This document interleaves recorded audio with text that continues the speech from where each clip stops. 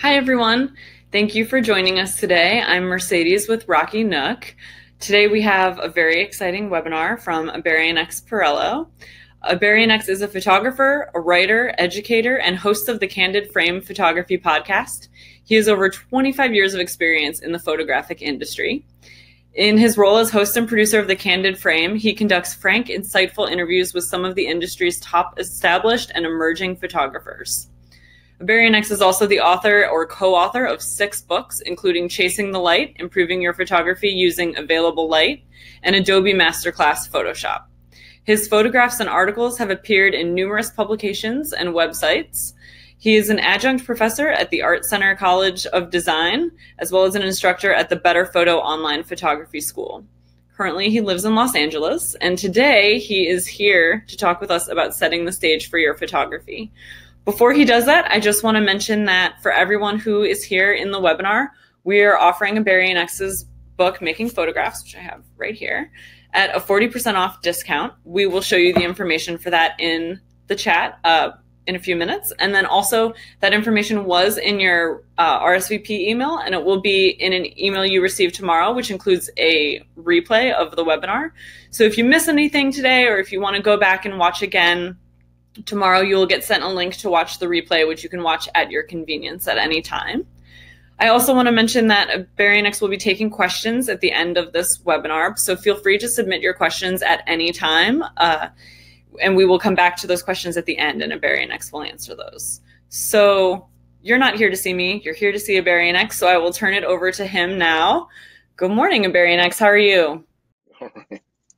Always a hiccup with technology. Well, welcome everyone. Thanks for joining me this morning or this afternoon or this evening, wherever you are. What I want to talk to you today about is the concept of finding the setting. I talk a lot about in my book about the idea of how to look at a scene, looking at light and shadow, line and shade, color and gesture, and how to use those elements in order to become more conscious of how to compose a frame. But another part of that book is about using those visual elements to help draw you into a scene and how you can start sort of parsing it. And when we first start shooting photographs, we tend to see a subject, we gravitate to the subject, we raise the camera to our eye, and we make the photograph. And we're thinking so much about the subject that we're not really considering everything else that's in the frame. So you'd have the proverbial tree growing out of someone's head because you didn't see that tree positioned 4 or 5 feet behind the subject, which ruins the shot. And it could be anything. It doesn't have to be a tree. It could be, a red car on the right-hand side or someone in a white t-shirt on the left. So it's really important to start thinking about exactly what's in that composition, because beyond the subject, everything else that's in that frame is going to inform the success or the failure of the shot. I'm going to use some images to sort of illustrate the point. I'm going to talk about it primarily by coming into a scene or a moment and not necessarily being drawn into because of a singular subject. Rather, I'm going to talk about coming into a scene because it looks like it might be a good stage for a photograph. And even though the subject or the moment hasn't presented itself, it's a way of taking a look at the world in a way where you can get a sense that a particular place has potential to make for an interesting photograph. So rather than me blabbing away, let me share my screen in a moment. You'll get that perpetual thing where it goes. Oh, okay. All right, let me see. Hopefully you'll see my screen in a second. Oh, there, now we got it. Okay. Can you hear me? We can hear you and we can see your screen. So this time is going much better. Thank you. Okay. Thank you so much. Sorry for the hiccup there.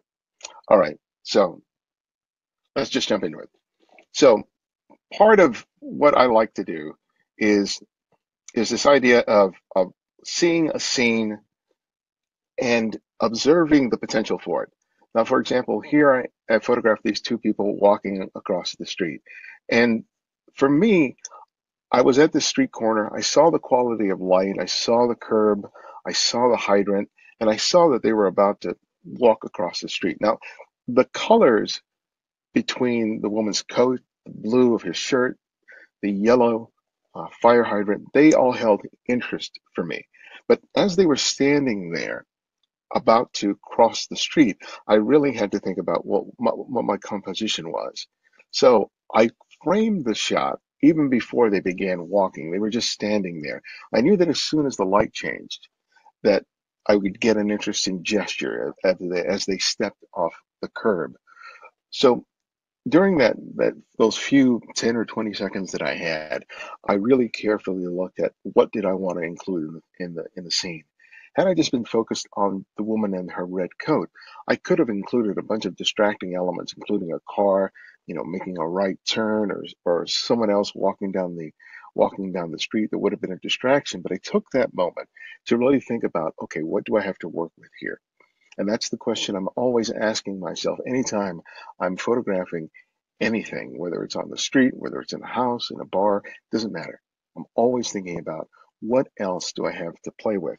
And basically, I simplified the shot by tilting the camera down to eliminate some distracting elements, including some cars that were just above the frame line here.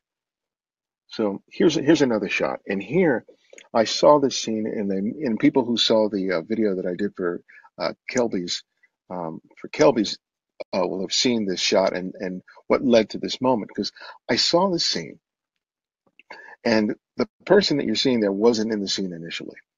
I looked at it and I said, wow, look at all that color. Look at that light and shadow, line and shape color. And I knew that it had the potential to make a really great shot. So I quickly moved into that scene. And again, I found my composition. I considered what I wanted to include and what I wanted to exclude. So I was very aware of not just what was in the center of the frame, but what was at the edges of the frame. I knew I wanted to include those elements of the truck, the marquee, the signs on the top left, the parking cones, or whatever you call those things. And as I framed the shot, I knew that I needed another element. And I needed to get someone in that area where that green fake grass is. So for the longest time, I just stood there as people walked back and forth. And one of the disadvantages I had was that I couldn't see who was coming from the right because of the truck. So just as someone appeared from the right, I had to begin taking pictures. And the hope was I would get something that would complement everything else that was there.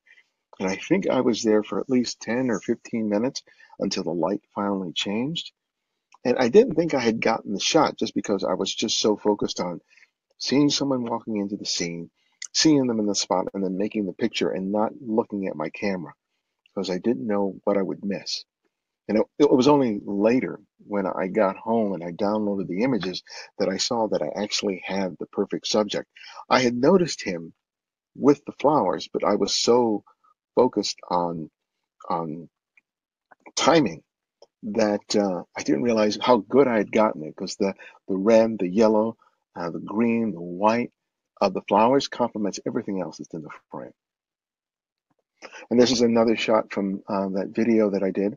And this was a scene where I just stopped at this corner. I always like corners, especially in downtown Los Angeles, because I feel like the scene can give me a lot of line and shape with which to work with. I have the lines of the crosswalk, I have the building, and I have these nice angles. I have this repetition of pattern throughout. The light, which was a little later on in the afternoon, was coming from the left, from the west, and you can see it on his face here, and you can see that there's some edge light here to the shadow. So I was looking at all of those things and realizing, I have some potential for something. And this is just a busy street corner. And so I just positioned myself. And as people crossed the street and they moved past the camera, all of those things, I was just making photographs, not just randomly, not just pressing on the shutter release button, burning frames, but really thinking about, okay, what do I want my overall frame to look like? And then as people moved into the scene, I would adjust it very, very slightly. And one of the things I was going for is that I just didn't want to focus on a singular subject. What I wanted to do is I wanted to have some interplay. I wanted each person in the frame to be cleanly defined against the backdrop I had found, but have them sort of complement each other. Now, this image isn't completely successful for me, largely because I don't like that U-Haul truck in the back. That white truck just draws, is a big magnet because of its brightness and the contrast between the yellow and the orange. But other than that, I still like the scene. And it's one of the reasons I like working on at intersections, because I have the opportunity to create compositions that are a little more complex than just one person walking across in front of a wall or a mural.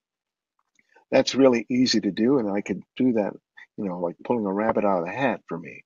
So I'm always trying to find more complicated images to create.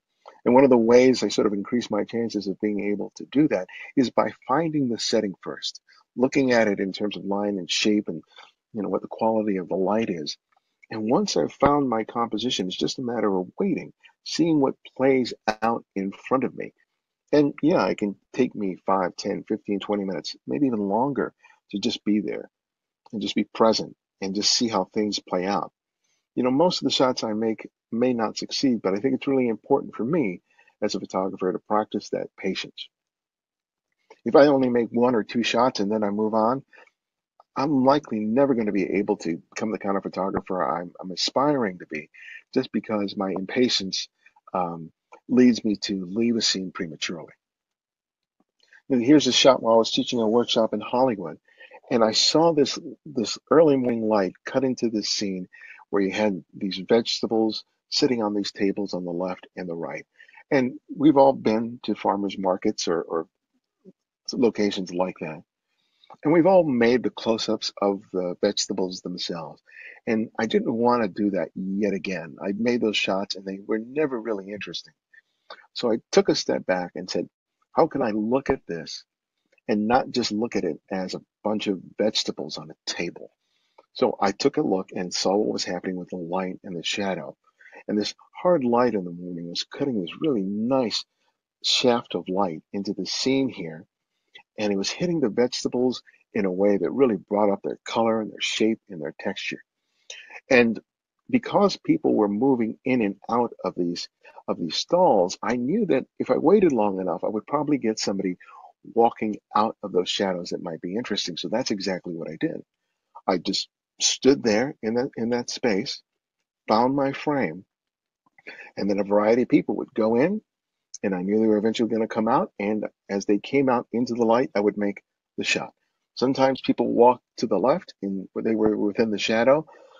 That didn't help me for anything. So I was just looking for someone walking through the scene and focusing my complete attention on, whoops, sorry about that, focusing my complete attention on the gesture. And in this case, we get the feet raising up, the leg raising up as they're about to walk through the scene. So for me, this is a very successful shot, largely because it takes a scene, basically an event, farmer's market, where we make cliche shots all the time, and I did something different.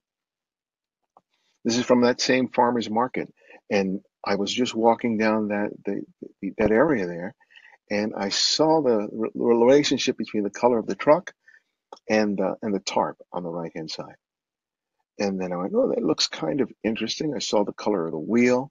And then I just stopped and I started looking at the scene. And then I noticed that as people walked past, their shadows were being cast on the tarp and on the ground. So I just basically stood there, found my frame. And as people walked into the scene, I got a myriad of shots of people's shadows being cast on the right hand side. Now, that in and of itself might have been interesting, but I knew I needed something on the left because that area in the lower left-hand quarter of the frame is a lot of negative space. And if I only had that shadow on the right, the image would be imbalanced, even with that yellow tire on the left-hand side. So I just stood there almost rigidly and just held on to that composition. And as people came in, I would just shoot. But I was keeping an eye not only on the shadow on the right, but the shadows that were coming in from the left.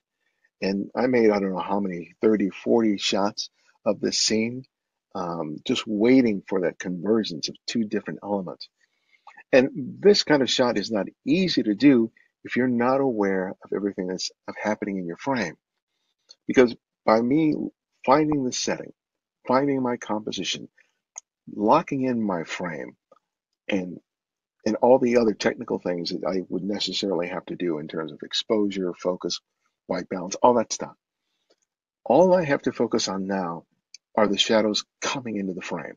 I don't have to do anything else. And as I see people walking left and right, I can anticipate when they're going to walk into the frame and help complete the shot. So this is in Japan in December. I saw this light, this shaft of light coming down in this square just short of the crosswalk, the famous crosswalk in Shibuya. And I saw this light coming in, and there was this guy here on his phone, and I just stopped.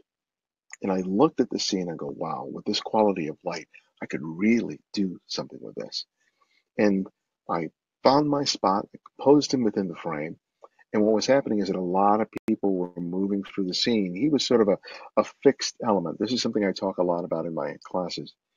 There are certain elements that are fixed. Those are things that are not going to move for the duration of time that you're there. So the fixed elements are the billboards in the background, the ground itself, structures, signage, trees, cars, whatever it is. Those things are not going to move. And oftentimes you can find your composition by building around those things that are fixed. And then once you've done that, you can start paying attention to the fluid elements. Those elements that are going to be changing from moment to moment. In this case, the fluid elements were the people walking around him.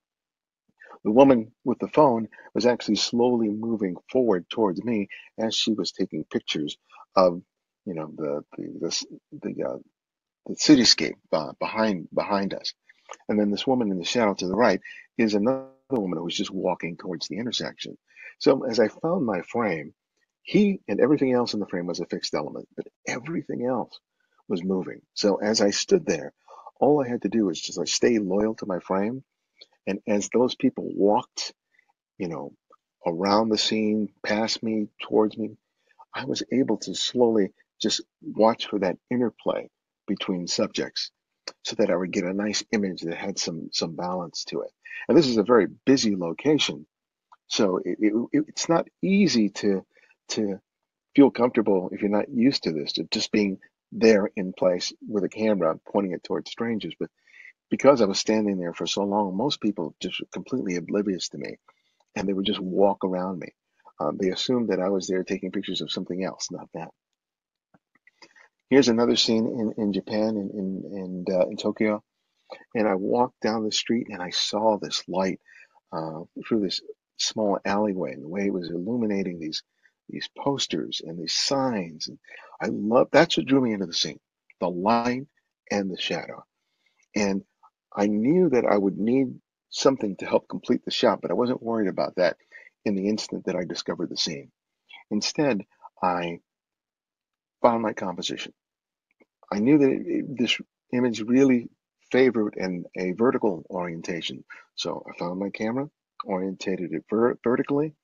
I underexposed using my exposure and compensation by 2/3 of a stop because I already knew in my mind's eye that I wanted the scene to be underexposed. And as people came walking in from the left to the right, I just waited for them to come into the scene. And then I got lucky and I got this guy with his hat. And I knew that the hat would really add a compliment to what I was doing. But I also knew, because I had already composed the scene the way I had, that I needed someone whose head or face would be juxtaposed against that last poster where the text was. Because I wanted something to complement the faces of the women who were advertising whatever they were advertising, makeup or something. But because I got drawn into the scene because of the light and shadow, I found my composition, and because I'd done all that heavy lifting, I knew exactly where I would need someone in order to complete the shot. And luckily, I was gifted not only with the perfect subject in terms of the guy with the hat, but my timing was right, so I got him just as he crossed across that area in the image there. Now I'm going to walk you through the whole process here in a series of photographs, which are going to culminate in the photograph that I think works best for me. And in the previous images, I've just shown you the end result. But this is going to really show you how I process it as I'm making the photographs. So I'm in Tokyo. I'm walking down this really narrow alley where a bunch of bars and restaurants are. And from a distance away, I see the sign for this restaurant. And I see the yellow glow. I see the red tarps. And I just start making a beeline there just because I'm drawn by the light and the color. When I come upon there, I see this basic scene. And this restaurant here had a line of people that were waiting to sit in here to get lunch. Now there were only like 6 or 7 or maybe 8 seats at the most, so there was a line extending to the right just outside of the frame. And as I came here, I saw that the chefs were behind the window, and there were people coming and placing takeout orders on the left side of the counter. And there were also people coming in and out of the restaurant. So you can see here, I started looking at the scene thinking, okay, here's my stage. There's the window, there's the door, there's the signage, those are basically the fixed elements, right? So I'm finding my frame and I'm thinking, oh, okay, what was happening here? We have the guy looking through the window, and I think I really would like to have the cook behind the window making an appearance in the shot. And then I see this. I see this woman coming out, calling out to the customers who are in the queue to say, okay, we have a table available. Come on in.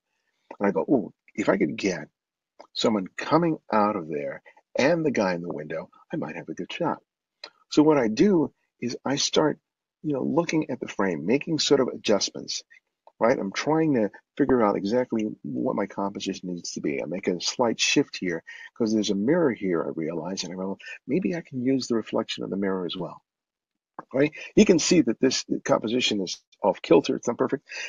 I'm making this shot because I'm just trying to figure out what my frame is going to be. So I'm shifting a little bit to the left. And there I see, okay, I can make a use of the reflection. So now I'm thinking, if I can get somebody coming out of the restaurant, if I can get a reflection, and if I can get one of the cooks at the window, I could really have something interesting. And you can see how I'm looking at the fixed elements, but I'm also looking at the potential for fluid elements in the shot. So I'm playing around, getting a sense of exactly where do I need to be. There's the one with the cook, but I don't have the other elements. I have no one in the reflection. I have no one coming out of the restaurant. But I'm still shooting, trying to get a sense of what the dynamic is there. I see the guy, the cook getting something to drink. That's interesting. I get the reflection, but the cook disappeared. That's not working. Now the cook's back, but I'm still not getting everything I want. And here I'm getting a little closer. Now we have a woman about to place an order. We have the cook in the background. We have the reflection. This is more in line with what I'm hoping for, but I don't stop there. I keep shooting, right? Still hunting. That's definitely not going to work because that woman's face is behind the signage. I'm aware of that sign there, but there's nothing I can really sort of do about it. So I keep shooting, and you can see it's getting a little more busy. You can see the cook there. We have different people in the reflection. Ooh, now I got that guy coming out of the restaurant, but I don't have the cook, right? And I don't have anything that's really good in terms of the reflection there. But you see that? I kind of knew that was going to happen, but unfortunately, not everything else that I wanted to happen occurs, right? But here, I'm getting a little closer to that, right? Now I've got the cook in the background. Now I've got someone's reflection. And now I'm just hoping, can I get somebody coming out? And then I'm just shooting. And I'm just waiting for a moment. There's this woman on the right-hand side who's about to come out. She's coming out. And then I get this. This is everything I was hoping for. I get the cook leaning over to his right, my left. I have the woman extending some currency onto the other cook in order to pay. I have the guy in the foreground whose reflection can be seen in the mirror, and I have the woman on the right who's, coming out of the restaurant. Bingo. So you can see how I came to the scene and I didn't know what the heck I was going to photograph. I just saw this light and this color, and I found myself there. And then I started looking at all the elements, the fixed and the fluid elements. And I started thinking about, okay, how can I make this work? By focusing first on those fixed elements, I was able to find my composition. And then I could spend the rest of my time paying attention to the fluid ones, what things were changing. And because I saw all this interplay going on, I realized that I didn't have to just settle for one subject. I could probably get two or three, or maybe even four. And it was only a matter of me just being patient, putting my back against the wall and just shooting, shooting, shooting, not blindly, but with purpose. And this is what I was rewarded with. So you can see how this concept is so different from going out and just hunting for photographs, where we're just looking for interesting subjects, because you likely have all gone out with your camera, batteries charged, full, and you got an empty memory card, and you struggle to find something interesting to photograph. And what I suggest here, and what I suggest in my book, is that everything is worthy of being photographed. We just have to look at it differently. And rather than going out there with the expectation that, that subjects have to be quote unquote interesting in order for us to photograph it, instead, I speak to the idea of, why don't we look at the world in an interesting way and let the subjects and the scenes and the moments be revealed to us that way? That's why I emphasize so much in the book about looking at what's happening around you in terms of light and shadow, line and shape, color and gesture. Because when you do that, you separate those objects from their role in your life. You look at a chair and you go, that's meant to be sat in. You see a car, that's meant to be, driven. But if you look at it, in that literal way, you never think about what it may look like in a photograph. And you make all these prejudgments and you walk past things that could be great photographs. But because you have these preconceptions of what's worthy of a photograph and what's not, you shut out so much. I am very liberal when it comes to what I can photograph. If it's got great light, texture, shape, color, I'm going to try and make the best photograph I can. Like this guy was just putting on this tarp here. So for me, the fixed elements were, the lanterns, the signage, all those physical materials. The one thing that was fluid was him.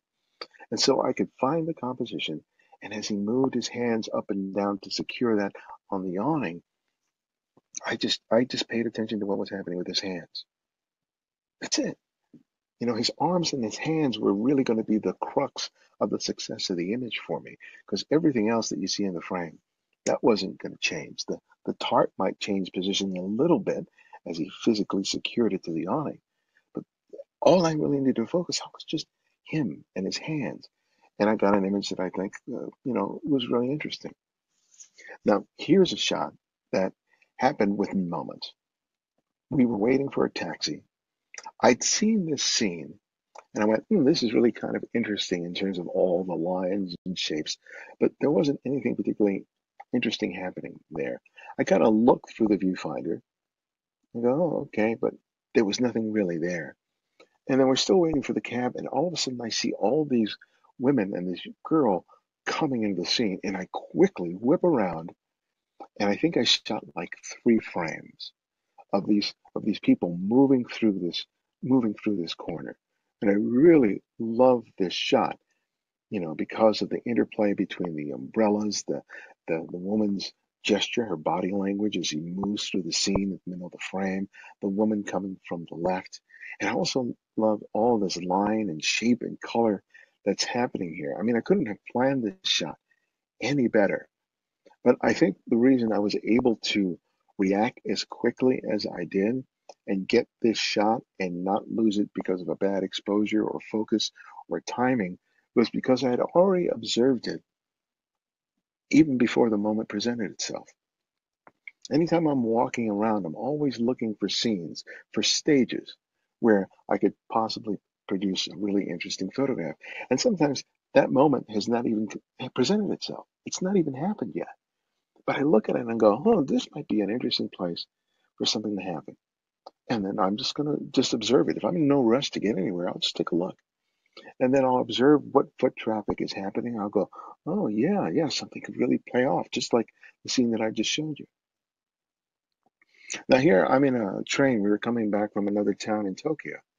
And this is one of my students from the workshop. And as the other trains whiz by, I see that the colors of the train could be really interesting if they were shot at a relatively slow shutter speed. So in this case, his hand was on the window for a very long time. So the frame of the window, his hand, the seat in front of me, again, fixed elements. And I noticed that anytime that a train would come by, he would turn his head so that I could see his reflection in the glass. So I just waited. I just waited for another train to come by. And when the train came by, I purposely used a relatively slow shutter speed in order to get some blur so I could get that streaking. So you can see that I don't have to be out in the street in order to make an interesting photograph. I could be on a train. I could be anywhere. But by just choosing to look at what's in front of me in a different way, I can make interesting photographs. I don't have to be obligated to go on vacation, to drive 30 miles to some destination, to go to some sort of public event with the hope of getting a photograph. I can look at my everyday world, and if I'm looking at it in this different way, I can make a remarkable shot. Now, I was all the way across this parking lot. I saw this light, and I started moving in that direction. And as soon as I got there, there's this guy on the right-hand side who was stretching. He's leaning his back, and there's this guy over left on the phone. Right? So I see those guys, but I'm also taking a look at everything else in the frame. The light and the shadow, the line, the shape, the color. And at some point, once I get into position, I find my frame, and then it's just about shooting, but observing the body language of the two, waiting for a body language between the two that complement each other. And you can see that regardless of how you come to a scene, what you basically are trying to do is try to parse most of the stuff. You're trying to get as much out of the way as possible so you can focus on the things that are really going to be important to your photograph. Because if you're just going, you see an interesting character, you raise the camera in your eye, and you take a picture, you're really not seeing. You know, you're just a monkey pressing a button hoping that something turns out. What I'm encouraging you to do is being more thoughtful about how you look through the camera and the choices you make in terms of what you choose to include and exclude from the frame. When you look at the photographs of great photographers, that's what they're doing. They're not just seeing, they're not just looking, they're seeing. They're making choices, a series of choices in order to get to a shot.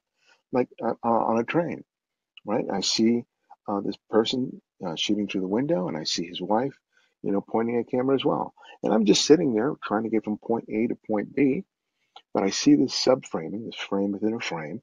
I see the gesture of him, with his phone, and I see her hand come out. Really simple, but I see the potential of that moment, and then I just make the shot because basically the stage has been set for me. Now all I have to do is pay attention to the small details, like the finger that has that little separation between his phone and his finger. That little detail means a lot to me. Right. Hi, everyone. Sorry about that. We're not quite sure what happened to his sound there, that it just kind of went out.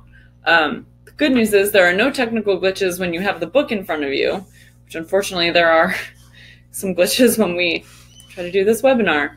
I'm seeing from a few of you that you're getting an error on our website when you try to purchase the book, and we're looking into that right now. We're not sure why that's happening either. It just does not seem like a good day for technology. So hopefully that should clear up within the next few minutes here. And then also I just want to remind you that you will get that code in your email tomorrow that will come with the replay. So that coupon code, that's not going to expire when this webinar ends. There we go. Now we can go next. There you are. I don't know what happened. Your sound just kind of cut out in the middle of your sentence. All right. Okay, just let me talk about this last image, and then and then we can take some questions. Do we have any questions?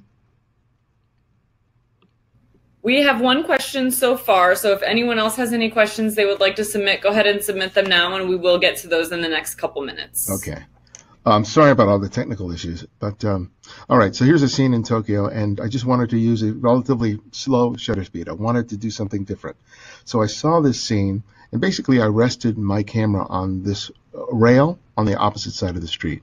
And again, I just found my composition, and then I chose a relatively slow shutter speed. I can't remember exactly what it was, maybe like a 15th of a second, maybe an eighth.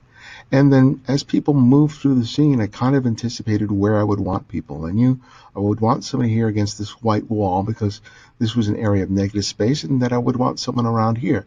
And so as people moved through the scene, that's what I did. I just made different photographs there. Again, you can see, and I'll just quickly walk through these images here so you can see them, how paying attention to setting first and not necessarily looking for an interesting subject sort of literally sets the stage for a really interesting photograph. And if you look at the world basically as a stage, you can just see so much that you never would have seen before. And you can make some just wonderful photographs by just going, okay, what's happening with light and shadow, line and shape in this scene? Let me observe foot traffic as it's moving through here and figure out maybe there has the potential of making a really interesting shot. So that. But does anybody have any questions at all? We do have a couple questions I can start you with. Glenn asks, how do you handle privacy concerns when doing street photography? Do you encounter people being upset with you for taking their photos? Very rarely. Because of the way that I shoot, I'm usually already present there with the camera. So people, as they start walking towards me, they already see me making photographs, and they're not thinking that I'm including them in my shot. I don't really get that sort of issue at all. And in terms of people getting angry at me, it's I've been shooting on the street for pretty much all my life, 40 years. So I've got more people get more irritated at me if they're security guards because they tell me I can't photograph here, but never really from people who see me and think I've made the photograph. Most people don't care, and they just keep moving. And someone asked, how would you define or label your style, and do you ever shoot in black and white? Oh, I shoot black and white all the time. I mean, I shoot color, and I convert certain images to black and white. If you follow me on Instagram, which is at Ibarionex, you'll see pretty much all my current work. And I'll convert an image to black and white if I think that it's going to be better served as a black and white. But I think the great majority of the photographs that I do post and share are in color. Okay. How do you personally apply your composition technique to your portrait shots? Oh, that's something I'm increasingly trying to do. So when I'm making a portrait, I'm increasingly trying to make more environmental portraits. So I'm thinking about the setting. Where am I going to place the subject? Because I'm not really interested in doing a portrait just against a clean white background. I would really like to find an interesting setting like the ones I've shown you here, and then place a subject in that space.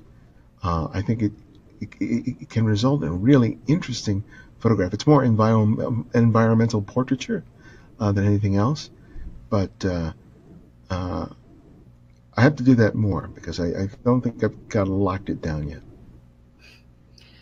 Do you, so like you had said about, sorry, I'm not sure why I'm echoing right now. You had said that people tend to see you with, your camera out, and so they know you're already taking photos. So do you notice, do some people purposefully try to avoid being caught in your frame? Do they stop to wait for you to take the photo? And then conversely, like, how do you feel about that? Are you waiting sometimes for someone to enter the shot?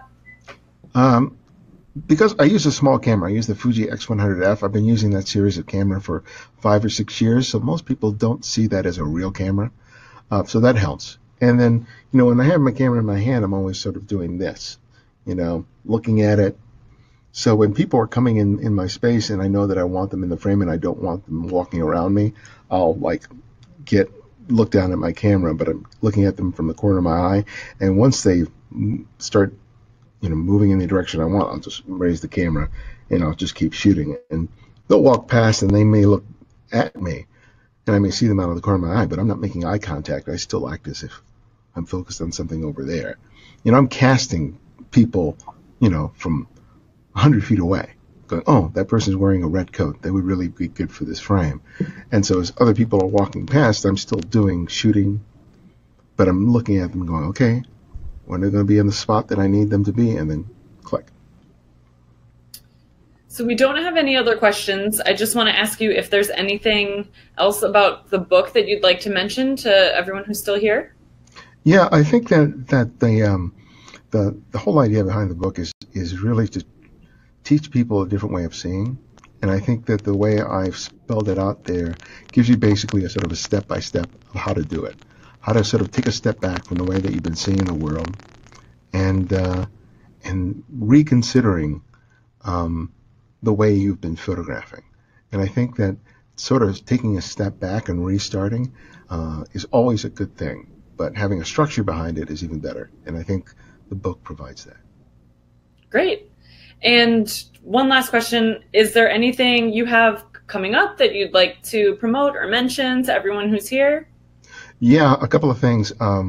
With my podcast, I'm going to have our 500th episode in about a couple of weeks, and if people are not familiar with the show, they can go to thecandidframe.com and subscribe to the show. It's free, and you can listen to it on whatever apps that you listen to podcasts on. And I'm going to be teaching several street photography workshops. I'm going to have another one in Japan this December. And in next month, I'm going to have a half-day workshop in Hollywood, California, in the first week in February. I think it's on February 3rd. But you can go to the website to find out more about that. Great. Thank you so much for joining us today. And to everyone who tuned in, tomorrow you'll get a replay link, and you will also get the coupon code to purchase that book. So that's it for today. Thank you so much, Ibarionex, for joining us, and thank you everyone else. All right, thanks, guys. Bye.